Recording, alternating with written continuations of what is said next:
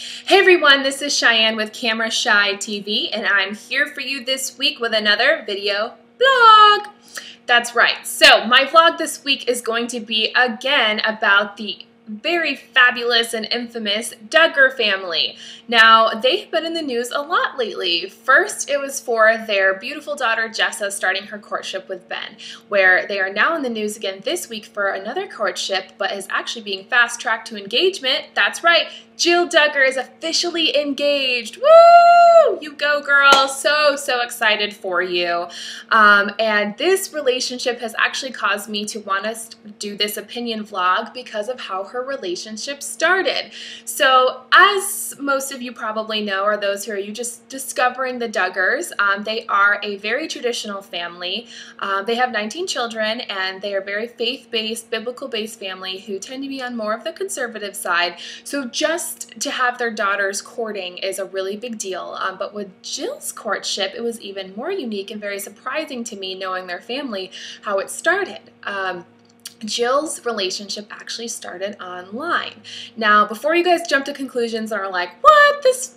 These parents don't even let their daughters hold hands with their boyfriends, let alone now they're letting their daughter go ahead and, date someone she's never met online. Okay, put on the brakes. Now, hers is a little different where, yes, she started dating her now soon-to-be husband, Derek, online. It was a little more than just boy meets girl. It wasn't quite there, but it was definitely a little bit of matchmaking. So what I have found out is that Jim Bob, which is Jill's dad, Mr. Duggar, actually got to know Derek through the internet himself. Derek, I guess, actually asked Jim Bob, wrote to him, and they kind of became a spiritual mentor type relationship. And from Jim Bob getting to know Derek, thought, well, I know my daughter Jill's personality so well, I wonder if she'll hit it off with Derek. So a little bit of matchmaking came together, and there you go. The rest is history. So Derek and Jill did hit it off, and now, a couple months down the road, now they're officially engaged.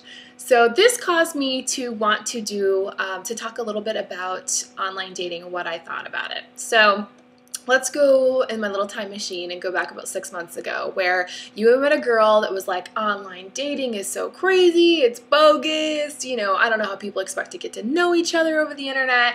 Well, my opinion has changed a little bit because I'm engaged. I'm just kidding. No. Just kidding. You guys would know here first for sure. My opinion has changed a little bit because I actually, on my birthday this year in January, with one of my aunts, who will remain nameless for her sake, went online and actually signed me up for my own first online dating profile. I guess that's what happens when you turn 26 and you're still single. But I, was kind of opposed to it at first, but then after talking with some of my friends who have actually met their husbands through, through websites, I decided to do it. And I thought, well, what's the harm in just at least getting to know someone? And that's where I think my opinion of online dating goes. I don't think, you're necessarily going to meet someone and talk with someone online and think you know absolutely everything about them and think, wedding bells are coming, like, let's do it. I think the best way to handle online dating is to make sure you know where your heart is. If you're going into it for a hookup, that's exactly what you're going to get, is a hookup.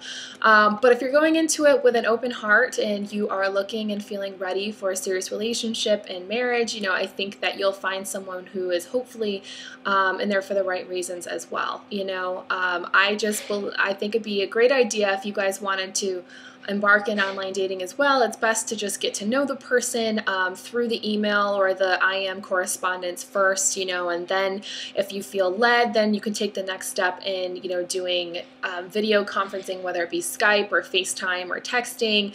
And then ultimately after that, you can always make the big step of meeting someone in person. I'm still a very traditional girl. I'm still very hopeless romantic. I believe that I'm going to meet my husband in person someday. God's going to, make it all happen. I would love to have my dad, I hope you're listening, to, play matchmaker. And I've always said I want to marry a dad like my daddy. So who better to find someone like him than him? So no pressure, Dad. But no, so I don't think I'm going to meet my husband on online dating. Now, just by saying this, I know God's listening and he's probably going to show me opposite, but up for the challenge. But I really think, you know, I'm definitely more into the boy meets girl, you know, boy courts girl, boy, you know, just falls in love with girl and they get married. So we'll see how that all works out. I'm glad that it's working out for Jill Duggar. I think that that's exciting and it's great, and I'd love to hear your thoughts and your comments about online dating in general, what you think about it. Is it, you know, is it something that you would do? Is it something that you believe is possible to find a long-lasting relationship online? So it worked out for Jill Duggar. I am so happy for her and excited to see on their TLC series, you know, how it's going to end up. So we will see in the future, possibly if there are more Duggar girls who will begin the relationships in the same way. So as for me, I'm going to enjoy the rest of my day. Hope you guys have a fabulous day, and until next time on Camera Shy TV, I bid you adieu and much love to you all. Mwah!